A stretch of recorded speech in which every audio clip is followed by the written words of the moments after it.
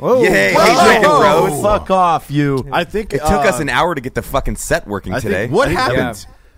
Dave? Dave. No, I it's don't know. just software Yeah. issue. It glitches sometimes Yeah, when we're roping you in. You know, we're running in Ropes. versions of external microphones off one system, and it fucking flips out sometimes.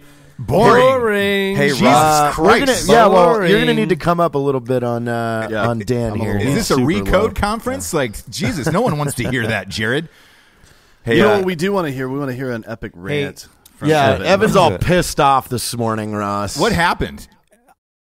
Well, I think a lot of things happen. You know, I just kind of I like to sit on my toilet every now and again in the mornings and then get on Twitter. and just get mad. Yeah, because that's like my new thing. You know, Angry where I'm like, shits. I'm new to Twitter. You know, I'm a newbie. Yeah, I've been on there. A twooby. I've been on there Tubi. tweeting away. You know, this morning I was reading kind of the back and forth between the Fox and CNN and this whole narrative around the election. You know, Yeah. and I was like, Bernie announces his candidacy for 2020. Oh my God, he's gonna die So before he even gets there. Yeah. We're gonna feel the burn. Yeah, of again. course. We're gonna feel the burn. Like, that's the kind of burn you can live without, right? It's it's kind of like the burn that comes out of your urethra when you've made a few mistakes. No, it's like You know? chlamydia, where you can cure it because it's really old and going to go away, but it burns. It burns, and then I'm reading things about how Amazon is pushed out of what is that? Brooklyn? Is that where they're no, pushed it's out? Queens. Queens. Yeah. It's $3 billion facility, 25,000 jobs with an average salary of $150,000 a year for people of Queens. And what did their beloved AOC do? Right. Well, I mean, I wouldn't say she- beloved because only 6,000 people voted. So, Hey, but she has 3 million followers on Twitter. oh my God. I don't know anything about this, so please. It keeps please growing explain. by the day, Evan. Like her Yeah, popularity because people want keeps to growing. watch the fucking destruction, is what it is. And it is. It is. It's like I got on there this morning, and I of course you can only rant in 120 characters or whatever it is. Oh, you can't really get it out. I think You it's can't really 240 get now. it out. It's Or 240. is it 240? Yeah, they Okay. upped it a while back. So Still not enough. I posted this link to a KGB, a former KGB officer that had fled the Soviet Union back in the 80s. They did a newscast on just, hey, let's talk to a KGB guy. Yeah. And for an hour, it's on YouTube. We can post a link to it. For an hour, he describes the Soviets' method of propagating information and propaganda, and how they're actively and have been for, I mean, literally, and it's not just this KGB guy, but 100-year war. No, it's right after the Bolshevik Revolution, because the other thing is that America, and a lot of people don't understand this, but we had supported building bases in the Soviet Union, which at that time was Russia, right? And that was on the side of the Tsar.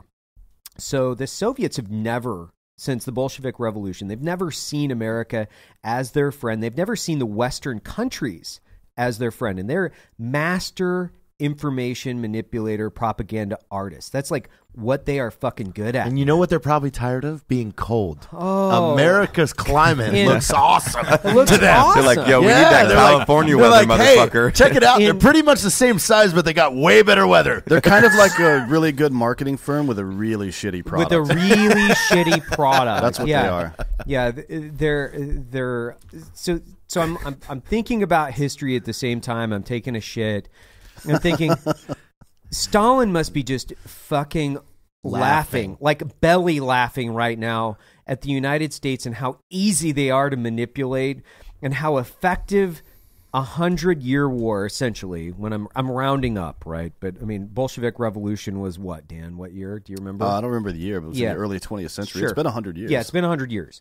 So they are laughing right now at how their campaign that they literally instituted and launched at the beginning of, we'll call it the 20th Information century, age, 1994-ish probably is when they were like, hey, we could use this against them. Hey, you know what? So we're going to go to work on the Western countries, and the thing that I know about this because of the previous employment that we were in, and talking to guys that had been institutional CIA officers, the Cold War was fought on the information front. Mm-hmm. The Russians weren't the greatest at winning wars, as we've seen in Afghanistan, but they are fucking great at information operations. Like, you just kind of put more money into the things that you're great at, and they're in this for generations. So they launch this information war.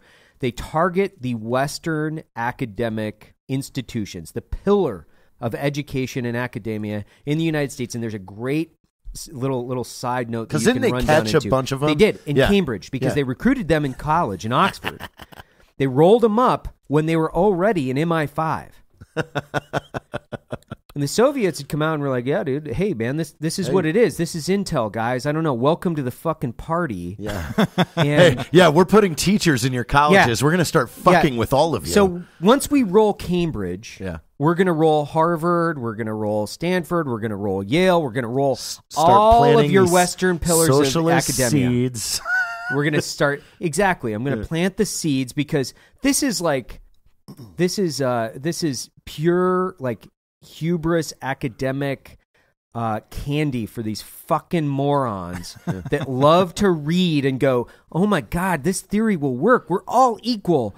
Guys, like it's going to work. It's the difference between an economist and a scientist. Exactly. Like you have for a scientist to say something's a theory means that they've tested it and it has never been disproven. And that's the get out of jail free card for socialism. Well, it's never been implemented properly. Get the fuck out of here with that bullshit. They've tried. They have failed miserably. It goes against every ounce of human instinct. That's the problem, though. They don't take that into account. Like, they think that socialism can be a closed system irrespective of all humanity, but that's not the case. Humanity exists, and if socialism touches humanity, then fucking assholes, there's no utopia. There's no. Get the fuck out of here with that bullshit.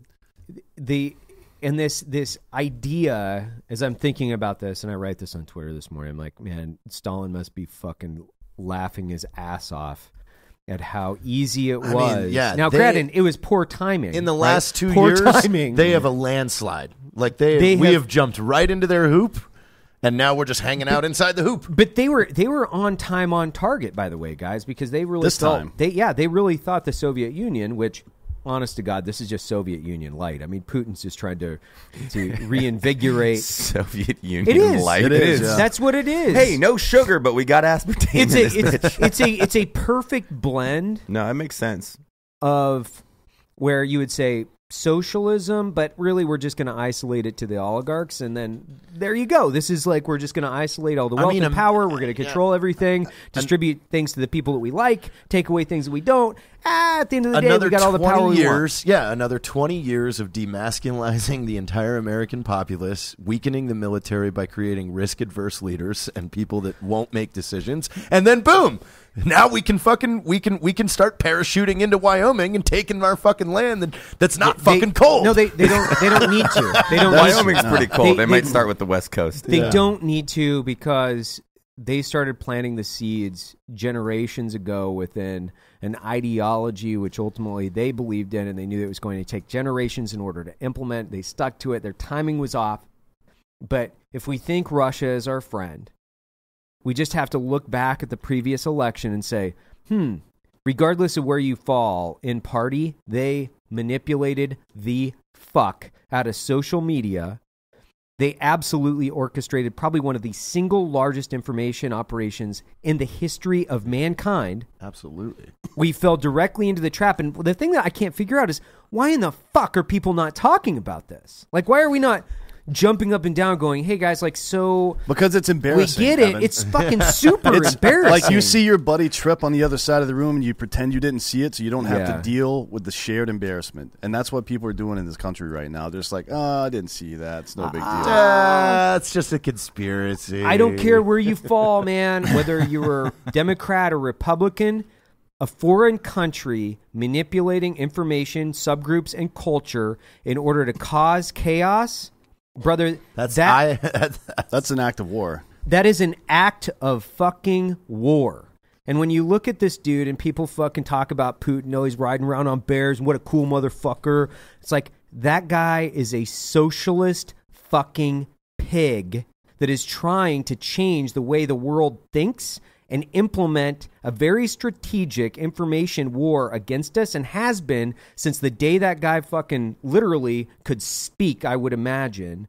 And the sooner this we're country busy calling wakes up, Trump Nazis. yeah, we're busy, but that's where they win. That's where they win. Yeah. Instead of us going, it is. hey, Hey, wait a minute.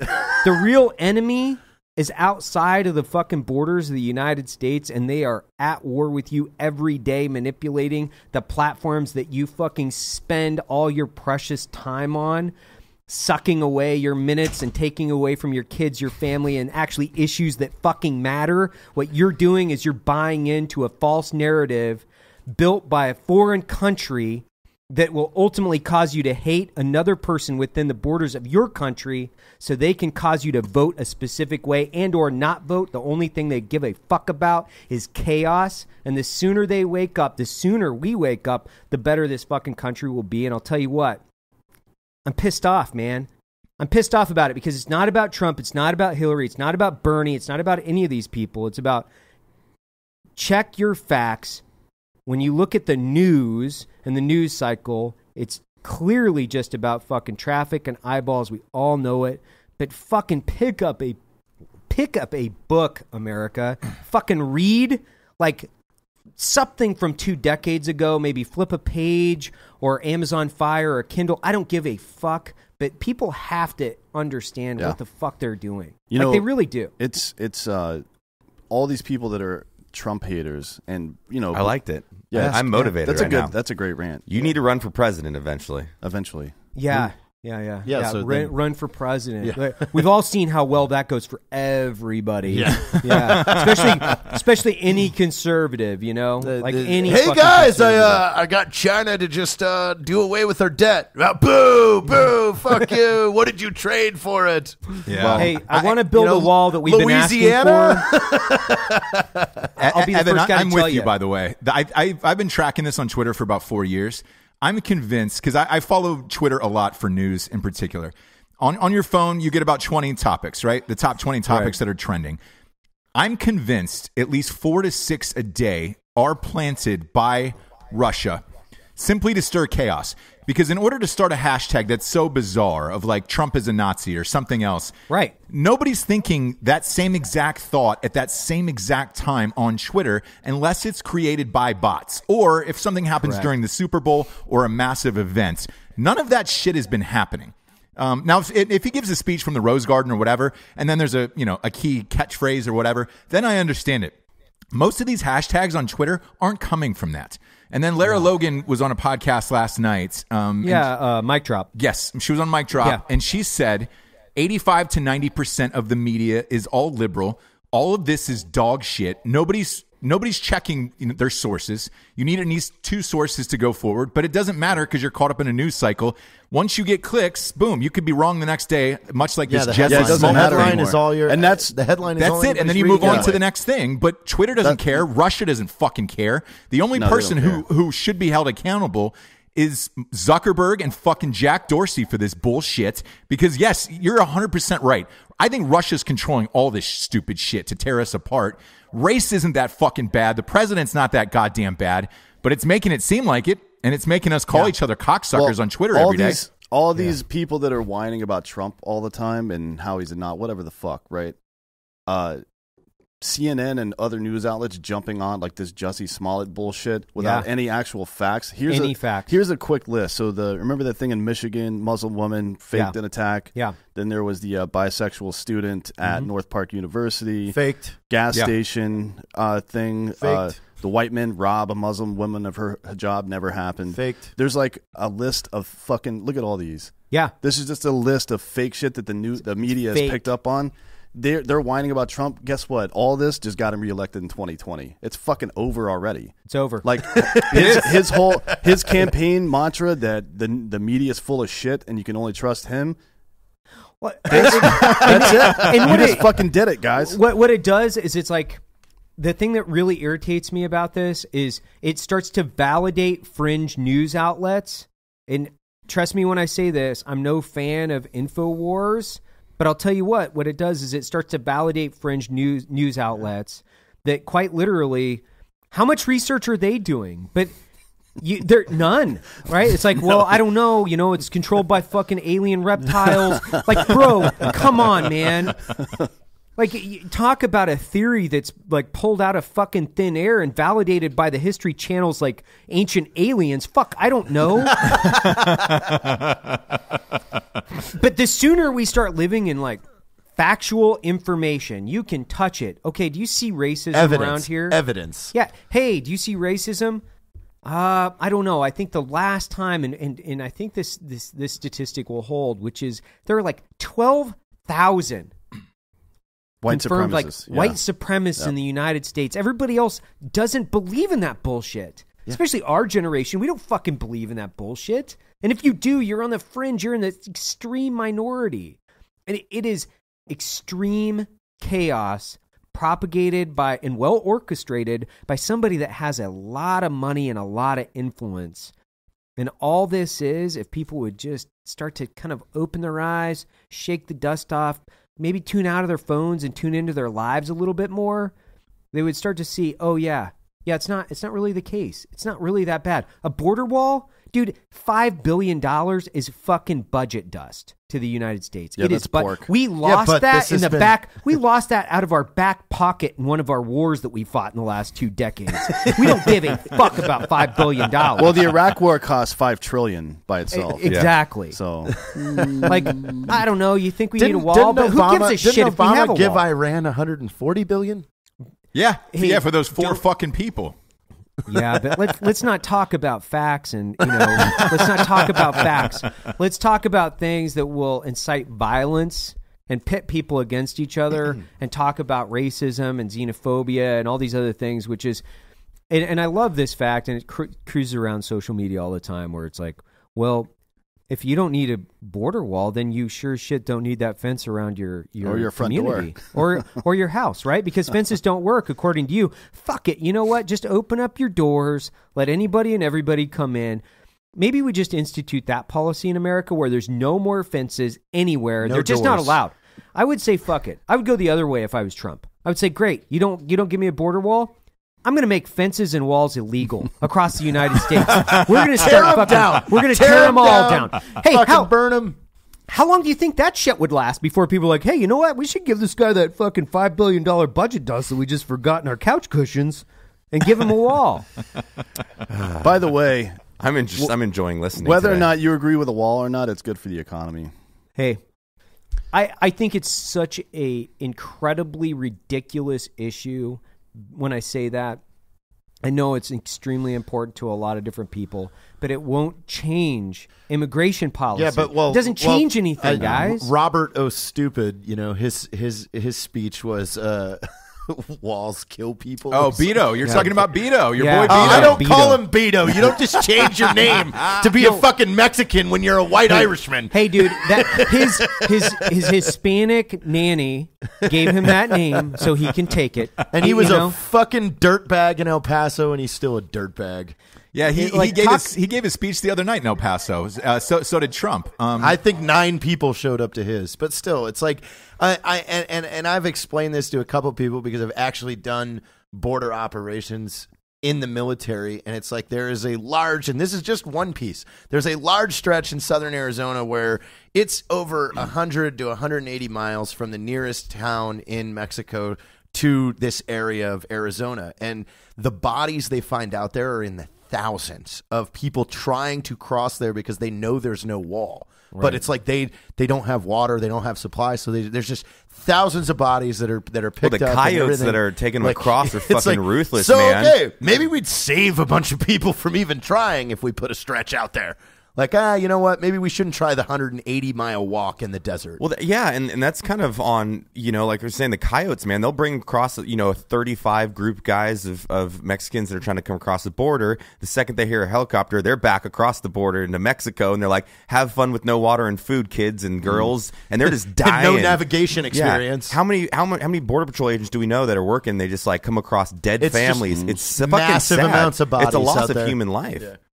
But it is true. I do like your point. It's like you get the tribe to fight, right, internally, and then you don't see the envelopment happening on the building. It's pretty basic tactics. Russia's like that. Super basic. This is the equivalent of literally a base, like just hitting base hits in information operations. Like that's all it is. Over time, this is they're playing so small ball, easy that, and people are so duped, and they're falling into this trap, and they're like, well, Facebook told me so. And part of it is a generational thing where I've talked to older people where they're like, well, guys, did you see that on the Facebook? Well, Facebook published it. It's like, Facebook but we can't even say that. Facebook didn't publish that. ABC News now is publishing horseshit. Like ABC, NBC, everybody is publishing horseshit headlines for clicks. Like I even saw recently this this headline that the Portland chief of police was caught colluding with far right demonstrators, to essentially disrupt Antifa. And when you read the article, it was 2 paragraphs. Okay, if this was true, if this was but it was on ABC, but if this was a true thing, that they have cell records and text messages from the chief of police, like planning with an alt-right fucking demonstration so that they could win, like, why is it just 2 paragraphs? Why is it less than fucking 400 words? But that's the crazy part about our society these days. Everybody loves hysteria, right? And it's false hysteria. And then what they don't want to do, they don't want to focus on actual things like as simple as they don't want to think about a kid that's dying of cancer and how we can help them. They want to think about Kelly that said something, said fuck to her boss, and then they'll rant fucking a gajillion million characters on Facebook and Instagram, and it's crazy to me. In the same way, I'm sure everybody here, it's just no one wants to deal with reality anymore. They want to deal with fucking hysteria. No, they're going to tune into some Russian information about how there's a bunch of Nazis in America. And then they're going to go look at Kim Kardashian's ass for a while. I do that. And then they're going to go eat fucking, 50,000 calories. They placated down the street from their fucking house. And they're going to go back, and it's like, man, they identified and placated to the culture that Facebook created, and it was once every person in America all of a sudden had a voice. Then it created jealousy to people that had bigger voices to every normal person, and now these headlines and everything is everyone's bait to get a conversation, to get arguing, to get comments, to get likes, to get shares, to get anything. It's like, ooh, let me push this out to either piss my friends off or get them to comment on it or get them to agree with me. And that's we were talking about this morning, like the hypocrisy involved in all of this. Like if you're pro free speech, then you have to be pro free speech. That's all of it. All of it. It's like we talked this morning, and this is just a fucking microcosm example, but like, your pussy makes me whistle just got taken off of Instagram.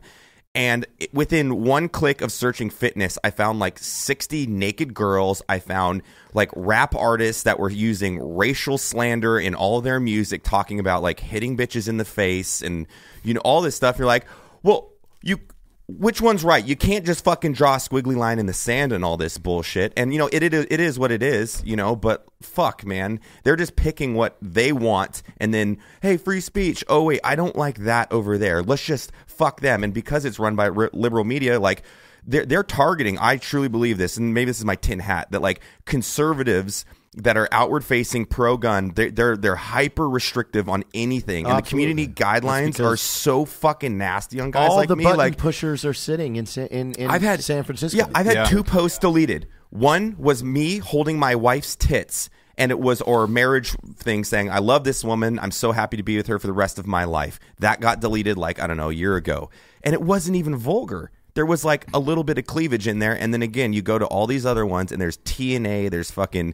Somebody sent me when I posted on my story today, like a legit nutsack getting hit by this vehicle or something. It's still up. Like, what the fuck? We got a nasty phone call about your song. Yeah, that was great. Tell us about that. Boy. Oh, it was just some customer that called in and said I'm an absolute misogynist, and why? You did a song worshiping a woman. I your know, wife. my wife, and that's the funny part. He's like, "You fucking misogynist," and one of our customer service agents was absolutely great and said, "Hey, Matt published that content on his channels and his channels alone, and what he does. Plus, they have a podcast. I'm sure you can listen to their perspective on life and understand that Matt would never like coerce his wife into doing something that she doesn't want to do. She thought it was hilarious, and then she thought my dick makes her hum, and so we wrote a song about it. You know."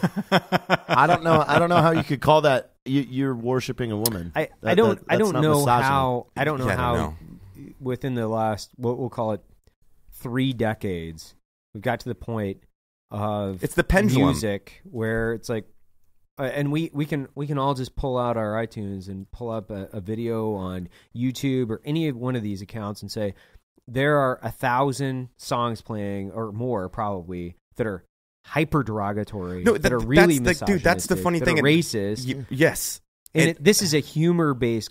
This is a Tekashi 6ix9ine is in jail with for your fucking wife, murder with your wife. Yeah, and I'm not even justifying it. Like, it is what it is. I don't give a fuck, right? But the hilarity in all of it is that, you know, people will find offense to me saying, your pussy makes me whistle, to my wife, completely clothed, yet they'll turn that off, write a comment saying I'm a disgusting pig, turn on Cardi B when she's like, get on your knees and eat my pussy, you bitch boy. Yeah. You know, and you're just like, okay, where's the line, guys? Like, so that's not offensive because it's a rap song, but then because I'm like a conservative American that's, you know, a patriot and pro Second Amendment, that I'm a fucking piece of shit because I believe in like a certain set of values, or your construct of what you think I believe in based off of a fucking generic label. Get fucked, you moron. Yeah, Matt. And to that point, man, your video stopped showing up on my feed probably about 8 or 9 months ago. And let's face it, I only have a handful of friends. You're one of them. I should be seeing your videos at the top of my feed. Until you switched to Facebook Watch, that's when your videos started showing up again. But I'm assuming it's because Facebook makes more money off of you for doing that. But that's the hilarious part about this. They're so hypocritical in their stance, where content contributors like myself, and there's a lot of them in the conservative space, are actually driving people to get Facebook, you know, pages and get Instagram pages and follow us, which drives higher viewership, which drives better ad revenue for them. Yet they're restricting us because they just don't like us, and there's no grounds for it. I mean, if they were we're not smart, doing anything illegal. No. We're not influencing we don't anything. sell guns. I'm not fucking chugging a bottle of whiskey in my car and saying like, let's go hit women in the face. Like, that's what fucking rappers are doing, yet you're allowing them to publish. It's just like, I'm not butthurt about it. It's fucking hilarious. Like, pick a side, motherfucker. Exactly. So, Evan, let me ask you this. Where does all of this end up eventually? Because to me, this is a spiral of fucking death that's not going to stop until something really awful happens. Is there any way for Twitter and Facebook and these guys to get together and say, hey, man, no more fucking bots, no more fucking Russia, separate the feeds? There's a United States feed, there's a Russia feed. How do you get this cycle of endless viciousness to end? That's the problem, is you have to have the means, obviously, with the platform, the motivation. And I don't think they have the motivation. I think what they look at and they say, you know, it's not my problem. It's not my problem, and it's their job is to drive impressions and keep people on the platform. They have admitted it. It is something that is their sole purpose, is to keep people engaged and on the platform. With the algorithm shifts that have taken place, I think, across the board, this has dramatically increased this type of relationship with us and social media, and then us and people within our communities. So unless they make a very hard stance in free speech, which is free for all, outside of, I would say, a couple different issues, right? Which is the threat of violence is a legitimate thing, right? And honestly, when it's like doxing, and I think, and I listened to the interview with Jack Dorsey on Rogan's show, and he got killed for that, by the way. You know that, right? Rogan got destroyed for that. And I talked to Andy. Andy Stumpf was just on Rogan's show yesterday. I talked to Andy about that. Obviously we have a loose affiliation. When I say that, it's very loose with Rogan in the context of we've advertised with him. We appreciate his content, what he puts out. Like, the dude is hilarious. He's also a comedian. He's not a professional journalist. His platform is his platform. When I say that, like, it's not as if it's the Joe Rogan Network. He is still within the community guidelines, whether it's YouTube or any of these other things. Like, the guy is not a journalist. He's a comedian that puts out a show. And so I get both sides of it, where do you want to tell the guy before he comes on the show that, hey, dude, I'm going to fucking fry you? And oh, by the way, is that his job? Is it Joe Rogan, the comedian's job, to fry people on his show now? No. Is that his because responsibility? Because no one's going to fucking come on. Well, that's the thing. Is it his responsibility? So is everybody looking at him going, hey, dude, you're a legitimate source of information. You have millions of downloads, millions of followers. So your responsibility is to bring people on and fucking fry them for 3 hours? Is it his responsibility to drive the narrative of the national conversation now? And I think, so I'm going to circle back on this, which is people are starved for legitimate information. And that's one of the reasons why his show is so successful, because you can dive deep into a conversation with a real guy, real people, talk about real issues and get to the kind of the meat of the matter. So, but this backlash against a comedian for not like shredding the guy. Well, one, what's the preparation for that look like? You're talking about days and days and days of research. Preparation. So now is the expectation that, hey, Joe Rogan, and he's you're doing a comedian, five a week. You're a comedian. You're the UFC host. You've got this great platform. But, oh, by the way, we also want you to be a professional journalist and live up to this professional journalistic standard, which I don't know if there is one anymore, because we can't turn to get legitimate news from anyone else. And for him to come out and apologize, I get, that's he came out and apologized, like, hey, I'm going to have him back on the show. And he brought a couple other hosts in to talk about the show specifically, guys that were very educated on the matter.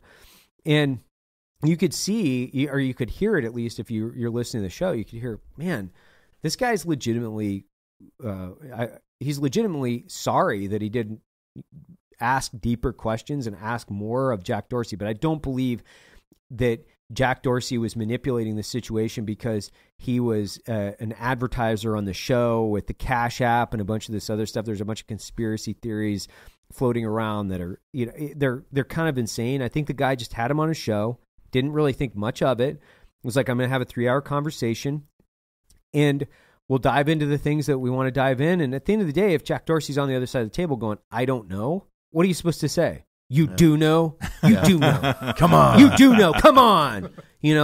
How well is that going to go? So I just think that from my perspective, obviously I'm a little bit biased. I think it's an unrealistic expectation to hold Rogan's show to this standard of you're going to bring CEOs on and fucking demolish them. And two, they're not going to come on. So they just won't. Hey, this is going to be a 3-hour shred fest, dude. So get ready because I'm going to hand you your ass. Is that really the platform that he has? And is that a realistic expectation for us to have for the Rogan show? Is it? I don't know. No, that's a question. I don't think it is, but I think it goes to your point of, look, I think his impressions per week or per month, and this was when Alex Jones was on, so it could be higher, are about 90 million a month, right? He's bigger than CNN and all these other fucking networks almost combined, essentially. Oh my God. So like that's insane. Yeah, so there is some expectation, much like the Daily Show. When Jon Stewart was hosting the Daily Show, they would come after Jon Stewart for not going after guests sometimes who were on the show, and he was like, "Hey, I'm a comedian and an entertainer. This is not real news." And I think that's Rogan's point as well of like, "Hey man, it's not my fucking job. Like if you go on 60 Minutes, you know what you're getting on 60 Minutes. But this is a Joe Rogan show where I smoke weed and drink whiskey. Like, don't expect me to go after these fucking people." He's ripping fucking blunts with guys on the show.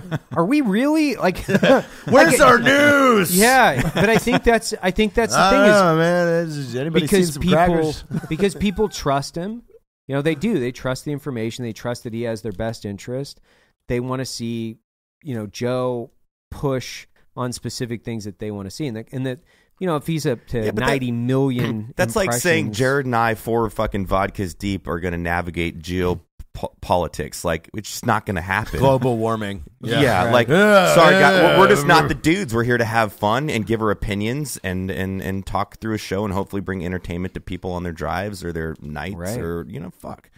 Which on that, let's do a hard pivot right now. Hard pivot. Like, let's do like a race car turn and turn this thing around. Maybe a race car that wins. Before we do that, one more thing on this Amazon pulling out of Queens and Cortez's narrative, like we're going to spend $3 billion. We could spend that $3 billion on subways and our community. So, and this is like, I love this socialist, this socialist side of things where they're like, we're just going to take this fictional money that doesn't exist unless the company moves in and creates that type of revenue within that zip code. That capital doesn't exist. Well, are you? And I was watching this on the news. Why the other isn't day, the governor in her fucking ass right now? Because they're also afraid. Because she's got this big platform. She's speaking. Yeah, but that governor should come out and go, "Hey guys, she just lost us $27 billion in revenue over the course of 4 years." How many jobs was it? Something like how many jobs? 150, or it was 50 or 25,000 jobs. Yeah, with 6-figure incomes, 150,000 median income within Queens. And by the way, she saw this as a victory. Against her big people bad in Queens should have. They should be having her ass. Yeah, agreed. Wait a minute. We were about to get some fucking dope-ass jobs. Wait a minute. We were going to have a bunch of fucking... But also, the second, third-order effects, what would have happened to that area? They would have dumped fucking hundreds of millions of dollars into new apartments, new fucking shopping centers, new everything. You would have gotten new roads, All you have to do is drive downtown in Seattle and see the effects of Amazon. To support a location that has 25,000 people inside of it, like you would have gotten your dream. Queens would have turned into, Austin. Quite. This was such the magnitude of which this astounds me. When I look at this and I look at the narrative, I think, how dumb can people really be? Yeah. And when she said that on the news, I never talk to the TV. I'm not a crazy person. Ever. I don't do this. I'm not 70 years old, but I turned on. I watch Meet the Press every weekend. That's what I do. And they had a clip on her, and I was yelling at the TV. My kids weren't in the room. My wife's like, "What the fuck is going on?" I'm like, "She's an idiot. Oh my God, she's an idiot. She doesn't understand that this doesn't exist." Like, this money doesn't exist. You don't just pull money out of the fucking thin air. Well, I mean, she's always ran on that. So here, what do you think the play is? Do you think, so the stats are only 6,000 people voted for this election and 4,000 voted for her. So it wasn't like, she runs around, I'm the youngest, blah, blah, blah, blah, blah. It's like, bro, you barely pulled anybody out to vote. But, okay, you won. You got that. Okay, they get her out in two years. Then what? What does she do then?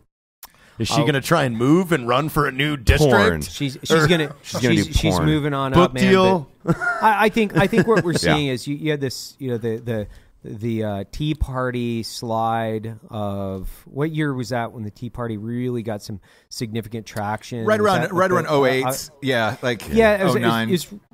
So Obama was elected. The Tea Party was kind of the backlash to the Obama election, right? Right. And so then you have the rough equivalent of the more extreme progressive portions of the party, which, and I'm not equating them in the same bucket. I really don't know enough about it. I know with the Tea Party when they were first formed, I thought, yeah, this is a legitimate libertarian stance.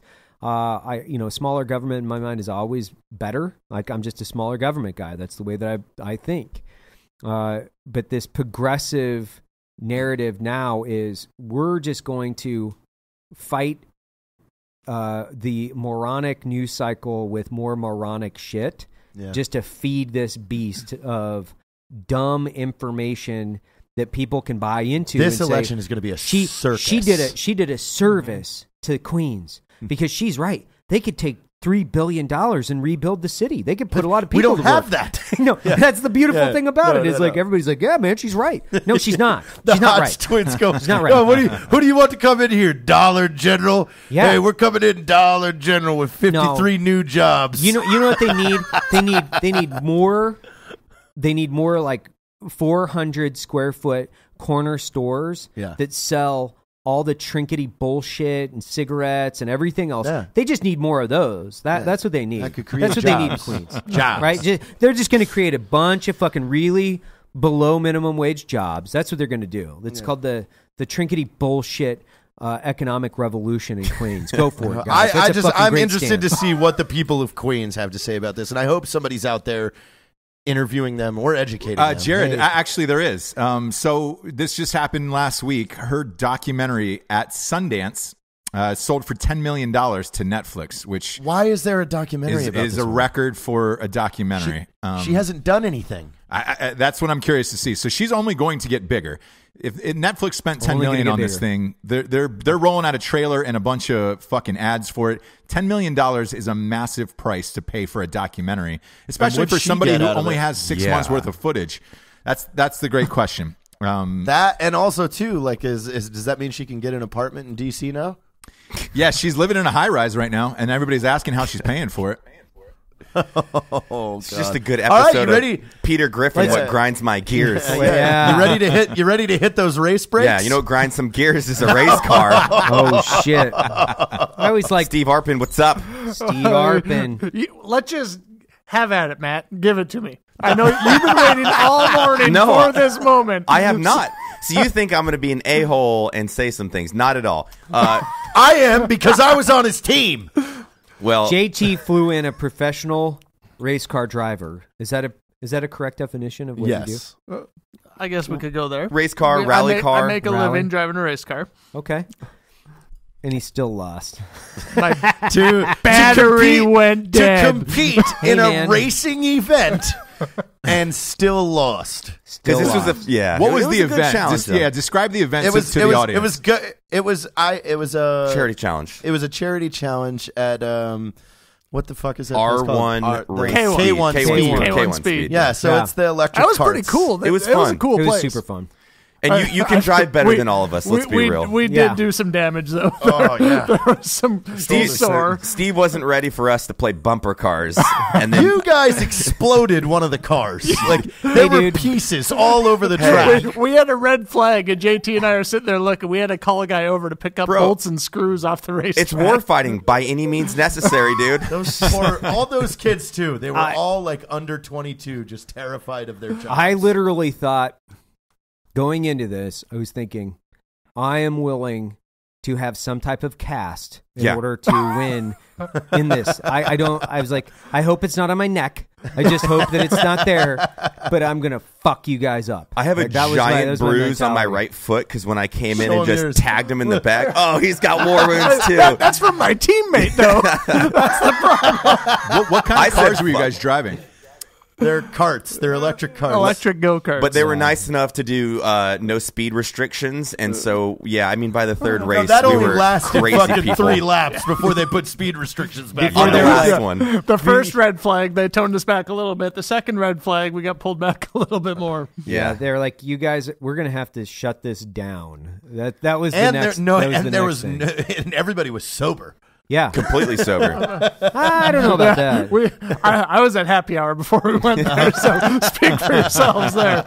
Well, Steve, why don't you give us some of your background, what you did? You grew up in Canada, and then how'd you get into racing? And you've done some phenomenal things in the racing world, and moreover, I believe you got like the what was the award you got? Like the best racer, or no? It was second. He got second. Okay, sorry. I got a participation trophy last night. I mean, I'm sure Ross knows all about it. I do. Look, I know in 2009 you finished 7th. In ARCA.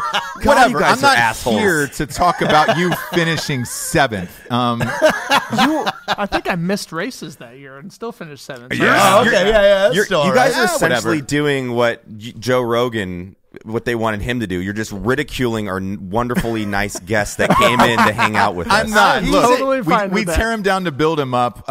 You've done Global Rallycross, the championship, the ARCA Race Series, NASCAR Camping World Truck Series, and the Nationwide Series. So you've driven stock cars. Did you watch Daytona 500 on Sunday? I watched everyone tear the hell out of all their equipment on Sunday. Yes, that was a wreck fest. My God, I've never. Really? That was one bad. of the craziest, worst races I've ever seen. They couldn't get through 2 laps without smashing into each other. What there happened? were 7 cars left at the end, and they were still wrecking. Are you serious? There were 7. Oh wow! Like seriously, And 7. as a guy that runs a race team, you're just seeing dollars out the window. That was the biggest mistake I ever made in my racing career. Was I got into managing our race team and ordering the spare parts and paying for everything, figuring out how to pay for everything. And my God, do you think differently before diving into a corner when you have to figure out how to pay for all this shit? You're So gonna bolt do you on the car. guys have to actually purchase the team the parts, or is that part of like the sponsorship for you? The team have to cover down on those. The team covers all that. So I'm race car driver by weekend, general manager of our race team during the week. So Okay. I do all that. We're at the shop full time. It's a cool program we have. So going back, I started in go-karts when I was young with the stupid little bowl cut. I'll show you a picture later, as ugly as can be. But started racing dirt track oval go-karts growing up. Switched to dirt track modifieds, late models. Some mini sprints and stuff growing up, and raced all over the country, all over Canada, all over the States, and just had a blast. And then actually got into a pretty bad deal in Daytona back in 2008, I think it was, and ended up in a hospital for a while. Got burnt really bad. Oh shit! And it just opened up. It's one of those deals. Is that out of a truck? What's that? No, that was a dirt car. Oh, wow. So that's when Carl Edwards actually came, and I had a bunch of sponsors on board for that week, and he came and drove my car for me just to try and help out the sponsorship, and just destroyed it. Just backed it into the fence and killed the thing. But it got all sorts of attention, and that kind of launched me into my NASCAR career. What's your? Geez, NASCAR. Wow, man. Yeah, you were. It says you were in the NASCAR Xfinity series, Man, right? we beat a NASCAR. No, driver. we gotta That's get into crazy. this. Like how you got into rally, because he was doing circle track. Yeah, because that's one corner, dude. Like that's not very complicated. Well, we call it four. You can pretty much we call it four to you can make pretty it much sound just better. tie the steering wheel down and go to sleep, right? I will give those guys a little bit of credit because I watched it my whole life. It's like, God, that looks easy. How like, much you caffeine did should you see have me in today? my dirt None. car, right? Well, Travis put me on the simulator at his house, and we've spent about 2 hours, and I still wrecked every lap.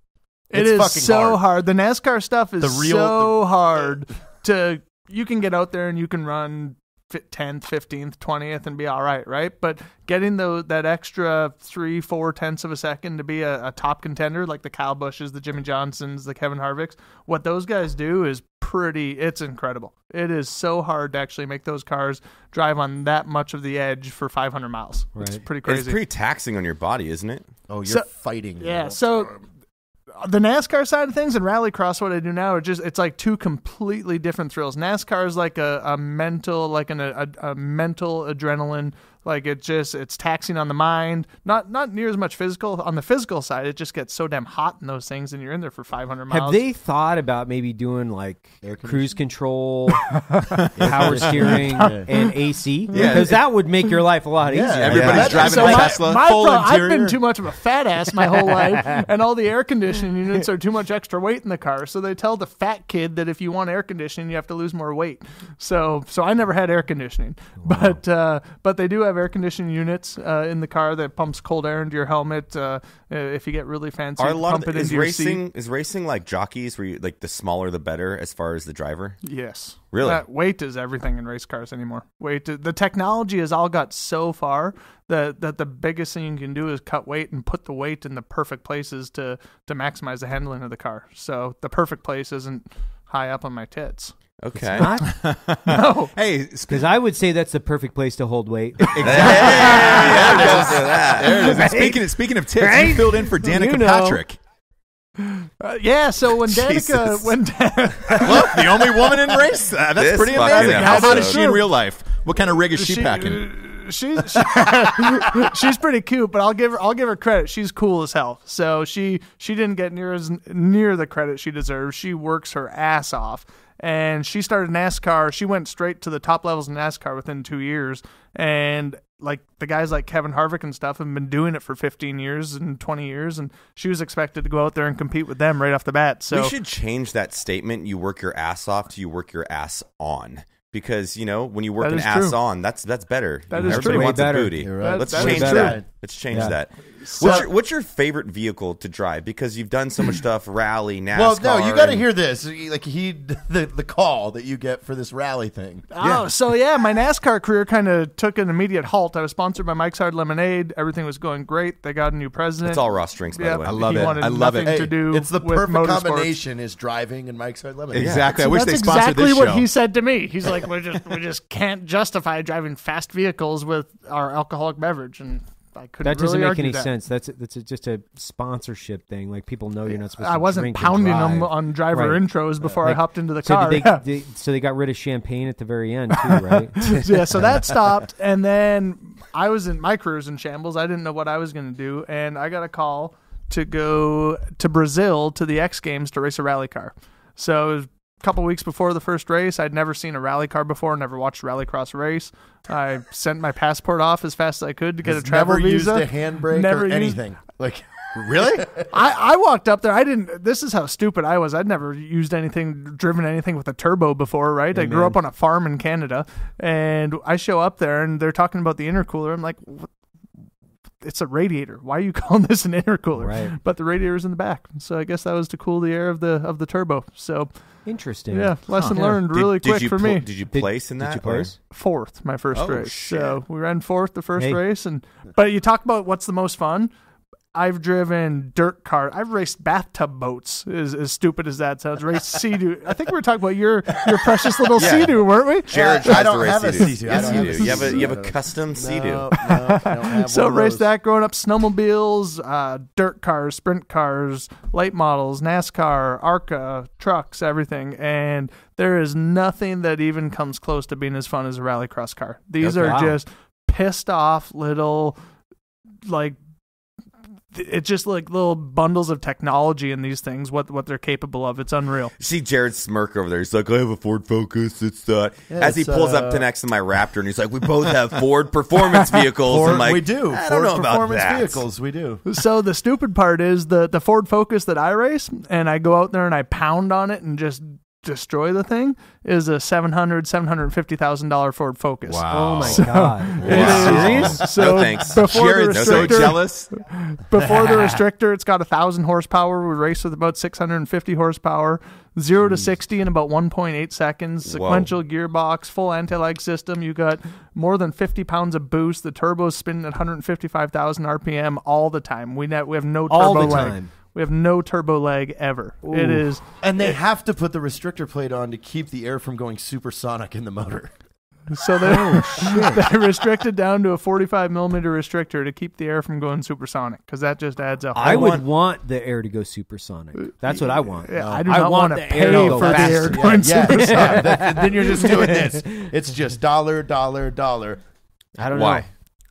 Because The, of the electronics, the Oh, okay, the, that's frying the everything. taxing, the what it's going to do to the I mean, motors. if he We'll just blow drives head- his car at 40 miles an hour for more than 2 minutes, you fucking blow it up. Yeah, if you have the anti-lag system on and you're driving and you're not going hard, you will cook the thing. You'll cook the turbo in a matter of seconds. Interesting. No. Can I have a drive in this thing? Like, I don't want to drive it because I'll fucking Yeah. break it, but I want to see it number 2 seat. Absolutely. Yeah. Come on. We went out. We were at Nitro World Games last year, and Karen from CBDMD came out. We gave her a ride around the racetrack, and the poor girl, she was black and blue afterwards. She was. It's a rough ride in those things, but my God, is it a lot of What fun. you're saying, the Focus had like 4 inches of travel, but then your new Fiesta has 11 inches of travel? Yeah. So Yeah, that's, I'll be in the Fiesta. I don't feel like back injuries. the Focus was a rough ride there. My God, it was landing so hard it was downshifting on its own after some of those jumps. How high do you get on those jumps? Well, Oh, at you gotta Nitro see World the Games, gap. there was Yeah, I'll show you some pictures. It was 100-foot gap, and then there was Wow. also cars jumping underneath you when you were in the air there. That's cool. It was So- almost identical to the picture above my bed. That's that, really cool. That was the gap. Yeah. I know some big gaps, and that's a big gap. Same, yeah. I knew one in college that was about 100 gaping feet. That's gaping. That's a hot dog in a hallway kind of gap. You've been there, right? Oh, of course. Yeah. Look up one of his old, Plenty of Fish dates. I'm sure they'll fit that gap specification. Oh, boy. Is there a gap? And their motors were blown out, too. Their electronics were gone. It was... There was a lot of... That was like a boat. It's like a boat. He used to replace the tranny every week. It was like having a boat from the mid-'70s, and it just sat in a yard on a trailer. The trailer tires are flat. Yeah. You don't know if that Evinrude even starts. Did you take Jared's Focus out yet? We played around in the parking lot a little bit. You guys were on the thing's going to be a lot of fun. Okay. How is it? Is it any good? Because we stare at this fucking thing and we're like, Jesus Christ, Jared, what are you going to do with how this? Can you miss it?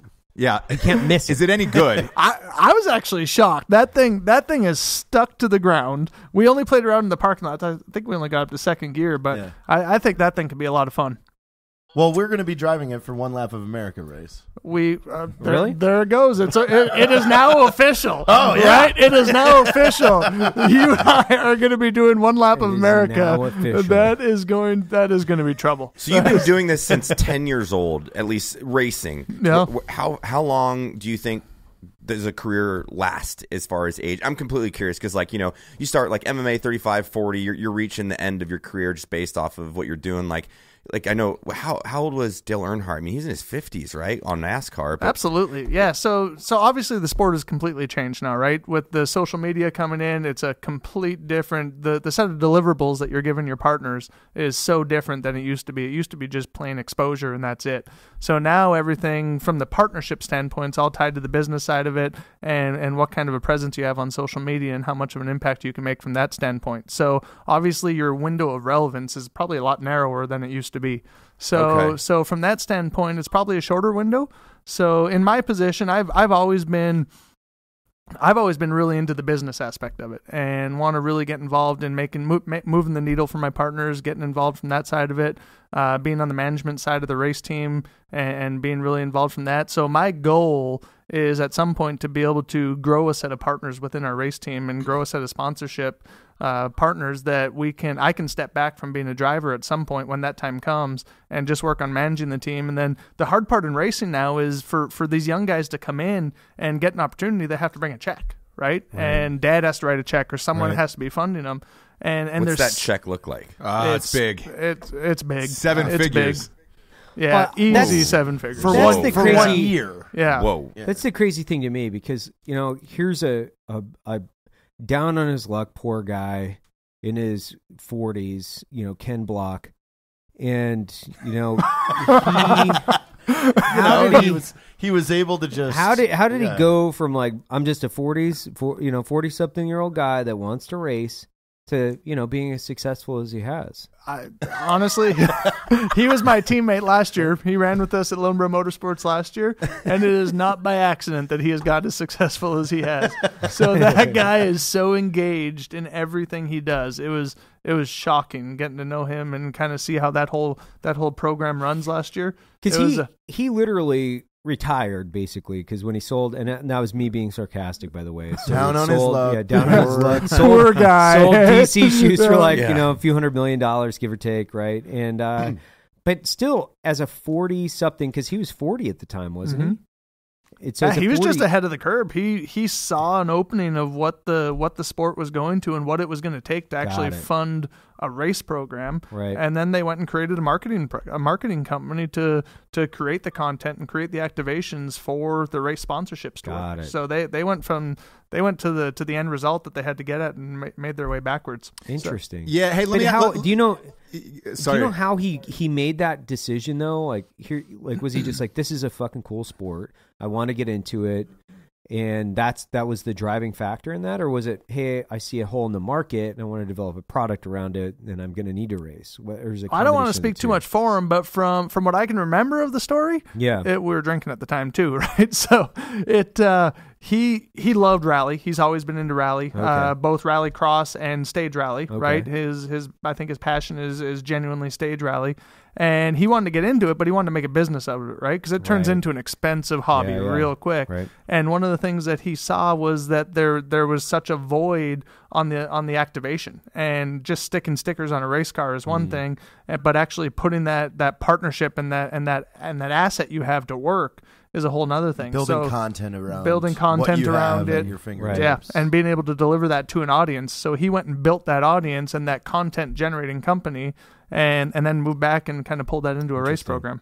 Escape from LA, man. That's one of my favorite videos on YouTube. Literally, I've seen it probably 100 times. Yep. I don't know. So, but on the race team side of it, to finish your question, you asked what the life is like. What my goal is I want to build a list of partners that are partners of the race team, not necessarily mine, so we can go out to a kid that's working his ass off, right? Like there's so many kids out there that just deserve a shot, and they just don't have the access to the funds to be able to get in the car. I don't want to hand anyone a ride. I don't want to hand anyone a gift, right?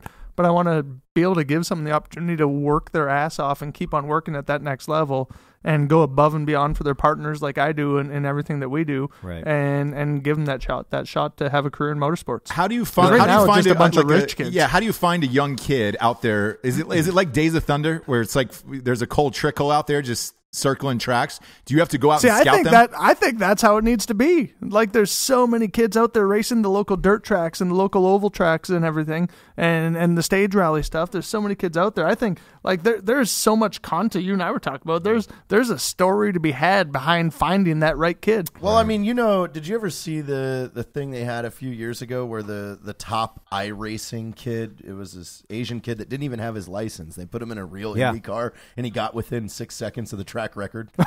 Well, William Byron, he took over Jeff Gordon's ride. He was an iRacing kid. Yeah. Oh yeah, that's right. He was an iRacing kid. Yeah. So he went from racing on the internet to racing on Jeff Gordon's 24, the iconic Exalta car. That's epic. That's crazy. He's doing all right, eh? Yeah, he's sounds doing like all right. it. No, last year he actually placed fairly good, didn't he? Well, he sat on the pole. 500? He sat on the pole for the Daytona 500 last weekend. What's the most lucrative racing sport out there? Is it NASCAR, I would imagine?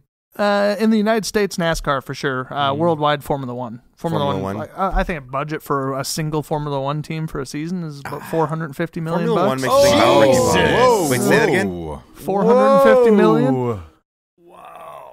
I didn't hear the million. I thought you said 1,000. I was like, well, that's a real good living. $450 million. What does a driver get paid? Yeah, what does Hamilton get? That guy Hamilton, like he's the most famous, right? Yeah, I think Alonso is the most successful financially over the course of his career. Hamilton will get there easily, but I don't know what they're making. I don't even want to know. I know they're flying around G6s and stuff, so it's got to be okay. Yeah, because the Andretti's are everywhere, and they were one of the richest families of all time, and it was from Formula One. What the fuck do you think they're worth? It's got to be billions, right? Probably a lot. I can't even imagine. I love rally because it's so much more interesting to watch, I feel like. And, Formula One and NASCAR, and I mean, amazing sports, it's great. But I had this guy in airborne school that was so into NASCAR, and he listened to it on the fucking radio, and I was perplexed by it because he just like, oh, man. And he's like all amped up in the car. I'm like, you can't even fucking see anything, man. So yeah, well, the thing I like about rally is whoever crosses the finish line is winning. Yeah. And they're not pitting or anything like that, so it's not like, wait a minute, we don't have pit stops, right? So it's like in the NASCAR stuff, like you'd go out there and it was a challenge to keep yourself kind of calm and stuff because you got 300, 400, the cup race is 500 miles, right? So it's like you got to get to the last 50 miles before you really get up on the wheel and push this thing, so you got to save your car until then. So like you have a bad handling car, you make a setup mistake, if you want to call it that, in one of the pit stops, it's just give me another 80 laps, 100 laps till you come in for the next time, we'll fix it. This rally stuff, it's like you're a 6-lap heat race, 8-lap final, and it's like you're sitting at the starting line. It's just like a dirt bike start, right? Like we're all lined up and it's a standing start, and when the lights go green, you've got 5 minutes for a qualifying race, and you better have your ass up on the wheel. There is no, if you sit back and just kind of coast for a lap, you're done.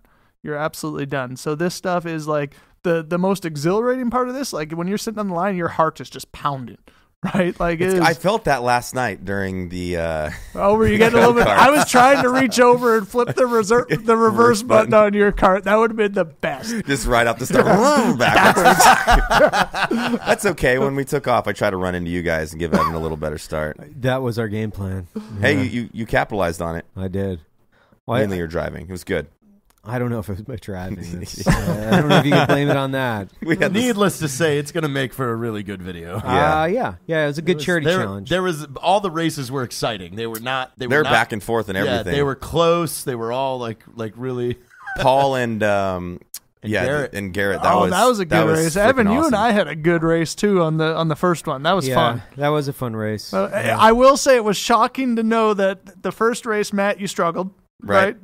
But you ended up winning the last run. Well, I couldn't believe it. Well, the funny thing was with that, and I'm going to throw this at Paul's face, is I was asking all these questions because I was genuinely interested because I've done defensive driving, but how do you get these? And you were giving me some great, education on how to take turns and where to brake and accelerate out. I'm like, okay. And Paul's like, oh, whatever. He won't fucking win the race anyways. And I'm like, all right, bitch. All right, challenge accepted. Well, yeah, because I was on Garrett's ass that last race the whole time, and I was just waiting to get around him, and then Paul came up, and I let Paul go ahead of me, thinking that he would take Garrett, and then he fucking gapped him.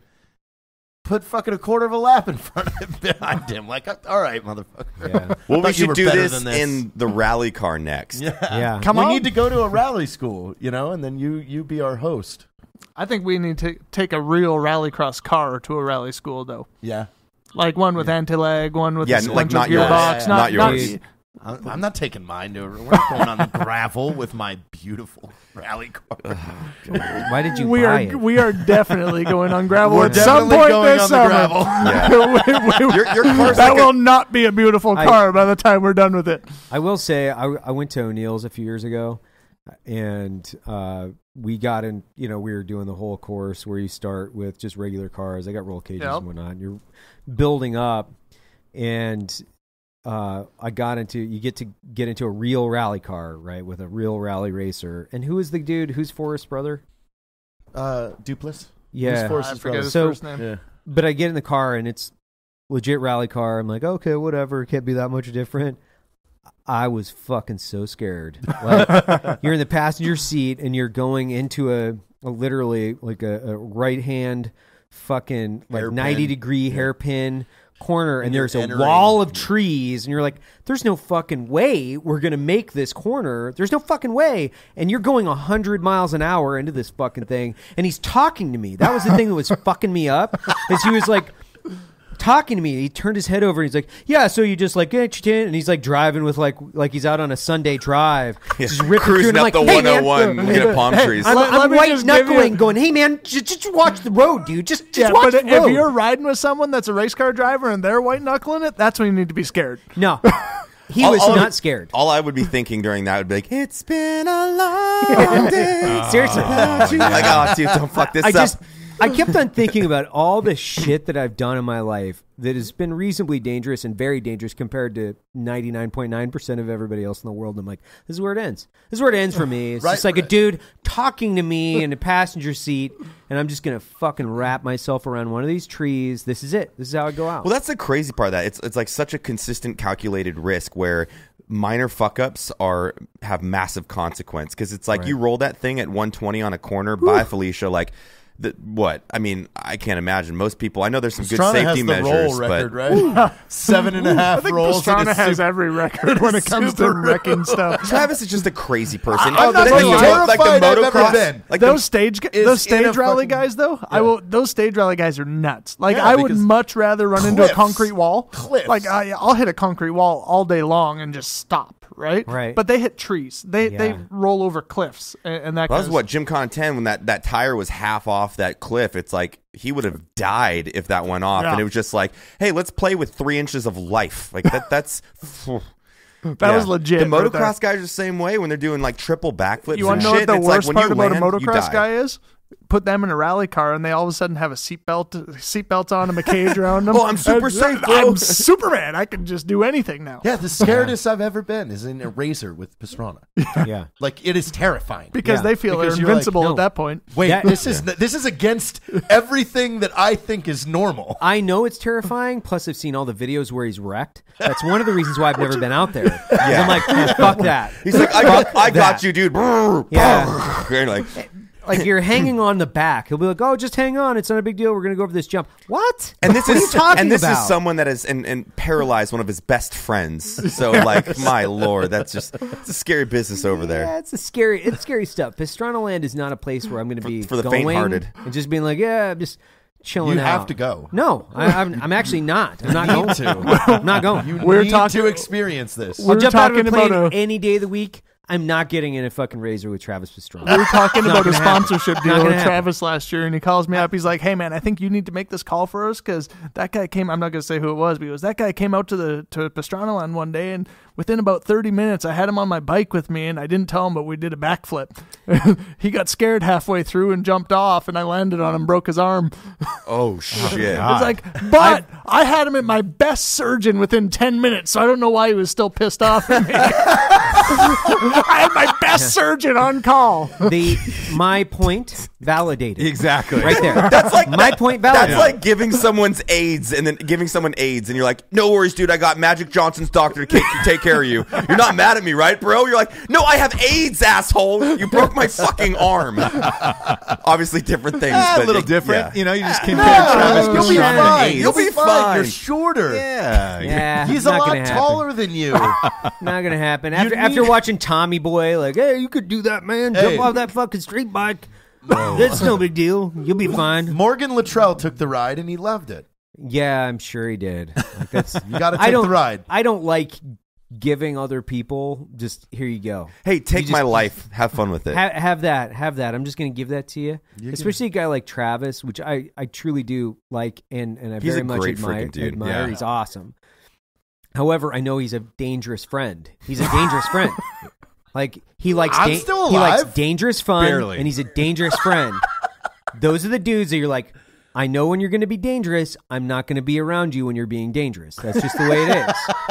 Like if you got the guy that's like, no, man, it's cool. It's Russian roulette. Just play. No. Yeah. I'm good. I'm good, bro. Yeah. I'm good. I'm going to sit this one out. I'll just watch he you is guys. by far the most responsible one of you three, isn't he?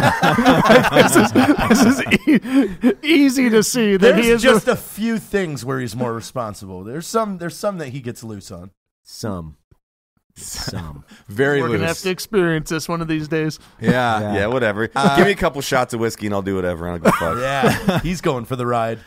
Sure. Steve, now's the point in the show we get to the Drinkin' Bro of the Week, which is somebody that inspired you or somebody that helped you in your career moving forward to this day. Who would you like to give the Drinkin' Bro of the Week to? You know, as cliche as this sounds, I got to give that one to my dad. He's been that guy my whole life, my go-to guy for everything, my biggest fan, my support system, the guy that'll kick me in the ass when I need it. So he's definitely my motivation too. He's a good dude.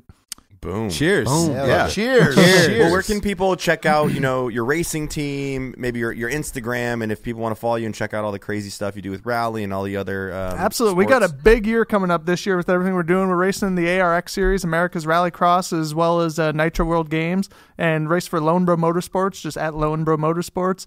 And my Instagram is at Arpin00. At Arpin ARPIN. 00. Jared, is he coming on the cruise with us? Yeah.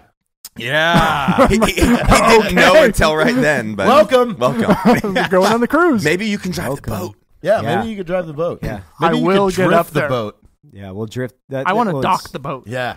You like docking? Yeah. I knew it was coming. I knew there was a docking joke. We'll get in a couple shots of whiskey in this before we go down that path, friend. He's As long as Canadian. a little booze is He's in him. Canadian. Yeah. Oh, just Gay give me is some okay. maple syrup and we'll dock our dicks all day Yeah, all long. day. Hey, I like to roll the pretzel. I like to twist them hey, together. quick, put this hockey stick in my butthole. It's called the- No, but I want you to get There the we full go. stick up there. Well, listen, if you want the full stick up there, go to drinkinbros.com and sign up for the cruise today. Someone will put it inside of you. Steve, it was a pleasure having you on the show. You're an inspirational dude, man. I appreciate you guys. Thanks for having me. Thanks, man. We'll see a lot more of you this year for keep sure. Kicking ass. Cheers for Steve, Jared Taylor, D'Anthony Holloway, Evan. Evan went on a beautiful rant today, and Matt Best and his new Raptor. I'm Ross Patterson. Good night, everybody.